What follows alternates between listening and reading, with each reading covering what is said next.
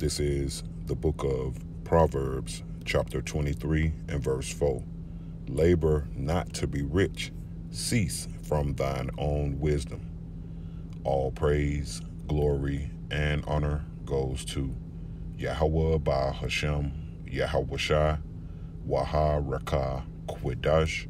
Double honors to the men who taught me this truth, the apostles and elders of the great millstone. Also, peace and blessings to the hopeful elect, Lord willing. This lesson will be edifying. This lesson is going to be centered around Proverbs 23 and verse 4. Labor not to be rich, cease from thine own wisdom. We all know that the not so mighty dollar bill is a defense in this world. But wisdom, the supreme knowledge, wisdom, and understanding of the kingdom is also the ultimate defense living in this society or living in this world that we're living in. That's why the scripture tells us in the book of Ecclesiastes, chapter 7 and verse 12, for wisdom is a defense and money is a defense. So we know that money is a defense because you need money to take care of yourself and your loved ones, such as paying your bills, so forth and so on.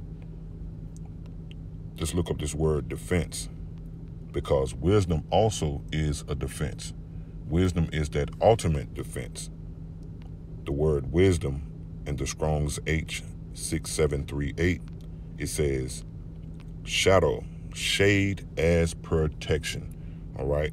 So we know that money is a shadow or shade as protection in this world, such as, once again, feeding yourself, your family, paying your bills, so forth and so on. But wisdom is that defense or that shadow or shade as protection that shall lead to a kingdom. All right. Things are going to ramp up here upon the soils of America, such as the power outages, apparitions, a physical famine, which is a lack of bread and water, so forth and so on. All of that is going to lead up to the total destruction to America. And the money that you're heaping up right now, or the riches of this world, is not going to save you from all of those events. The only thing is going to deliver you from all of those events is this supreme knowledge, wisdom, and understanding that we're gaining right now. That's why the scripture tells us in the book of Isaiah 33 and verse 6, and wisdom and knowledge shall be the stability of thy times, and strength of salvation. The fear of the Lord, Yahweh by Hashem, Yahweh Shai, is his treasure. So this is our treasure, the fear of the Lord. A treasure is something that is what? Worth of value. Okay? Wisdom and knowledge is going to be the stability of the times to come here upon the soils of America, and not money. That money that you're heaping up, the physical money, all right, it's going to crash.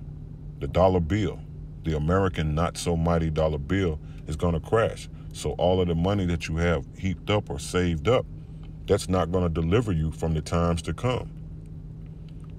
Isaiah 33 and 6 again, and wisdom and knowledge shall be the stability of thy times. So that's going to be the stability of the times to come, which is something that's going to hold you up. Stability is something that holds you up. Okay? It says, and wisdom and knowledge shall be the stability of thy times, and strength of salvation. So that's going to be the strength of our salvation. That's how you're going to be saved, through that supreme knowledge, wisdom, and understanding, and not money. It says the fear of the Lord, Yahweh by Hashem, Yahweh Shai, is his treasure. So going back to the book of Ecclesiastes 7 and 12, for wisdom is a defense and money is a defense, which is a shadow or shade as protection.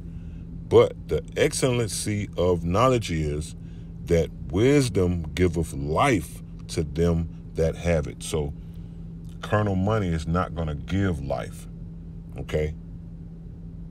The supreme knowledge, wisdom, and understanding of the kingdom that we're getting right now, that is the excellency, all right, that's going to lead to life. And that life is life eternal. in Yahweh Shai. All right. That's why the scripture tells us in the book of St. Matthew, chapter 6,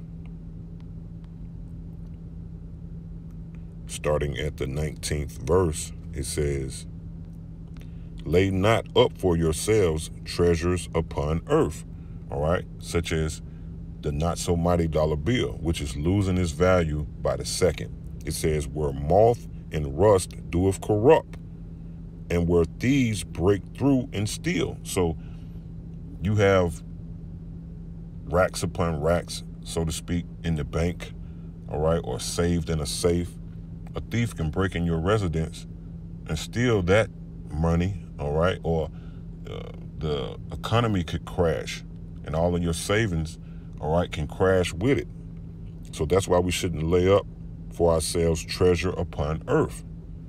Verse 20 says, "But lay up for yourselves treasures in heaven, where neither moth nor rust doeth corrupt, and where thieves do not break through nor steal."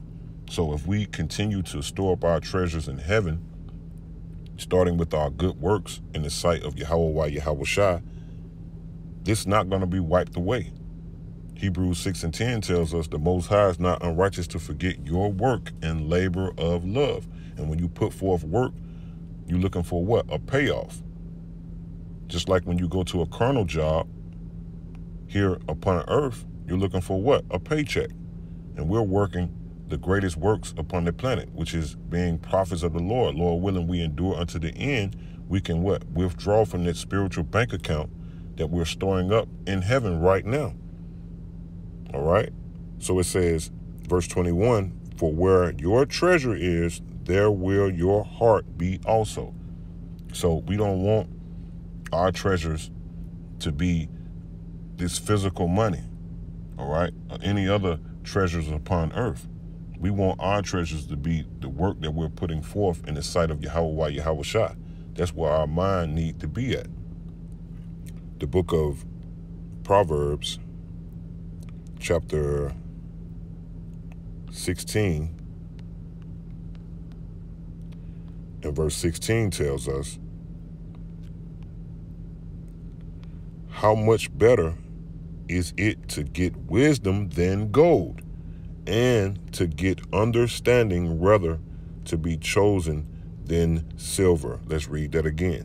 How much better is it to get wisdom than gold? So gold is more precious than the not so mighty dollar bill, but the scripture is telling us wisdom is better to get than gold, and to get understanding, because understanding is going to be the bridge or the glue to mend wisdom and knowledge together.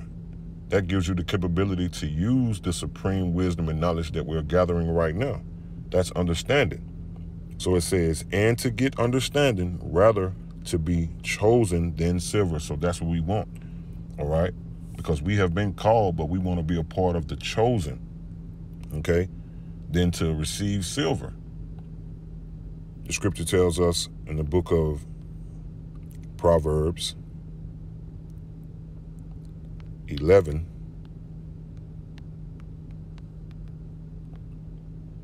and verse 4, it says, "Riches profit not in the day of wrath." So in the day of wrath, gold, silver, and the not so mighty dollar bill is not going to profit you. It says, "But righteousness delivereth from death." And this is a righteous act that we're putting forth, feeding the sheep, showing Yahweh Shai that we love him. The Most High is not unrighteous to forget your work and labor of love.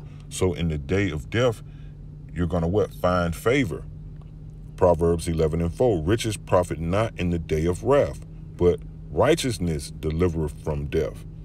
That's why the book of Zephaniah,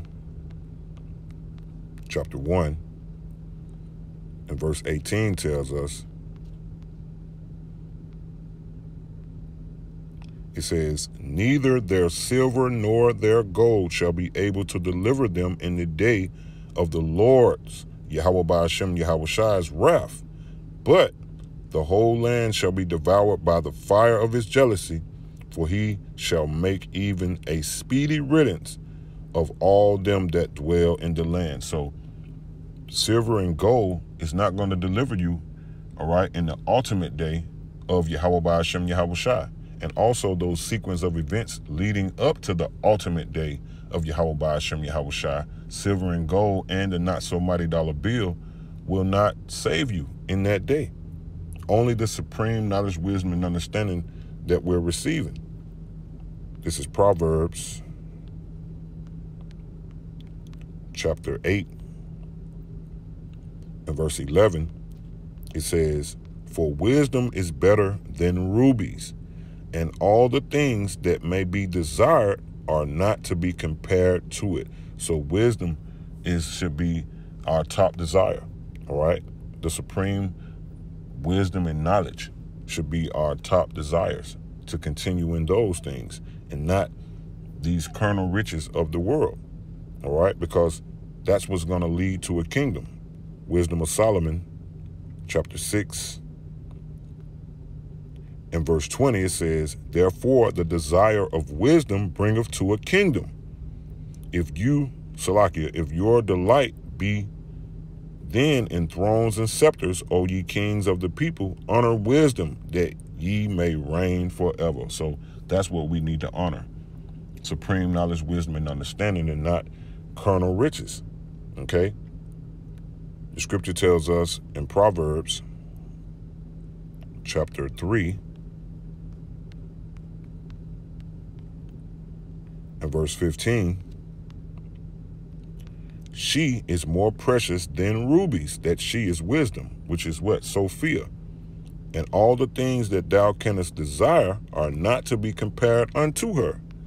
Length of days is in her right hand, and in her left hand riches and honor." So this is the benefits of having supreme knowledge, wisdom, and understanding, and not the carnal riches of the world. Proverbs 3 and 16 again. "Length of days is in her right hand, and in her left hand riches and honor.